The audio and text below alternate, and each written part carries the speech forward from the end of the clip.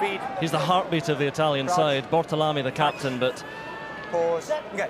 Bind up. Troncon's return has been key, and that's another big scrum from Italy, but it goes wrong and Wallace seizes upon the ball, and now Ireland get their chance.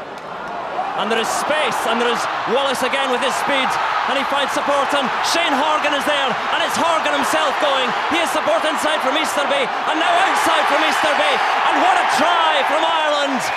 What a try from Simon Easterby!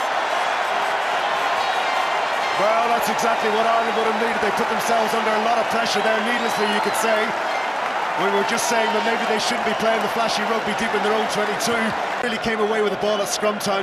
He continued it on yet again. It was a great little one-handed pass to Easterby. Easterby did the right thing and given it to Horgan. Now, Horgan fancies his chances here, but as he always does so well, he rode the tackle, made the ball available, and that man deserved it, because so much of the work that Easterby does is unseen. This is the turnover.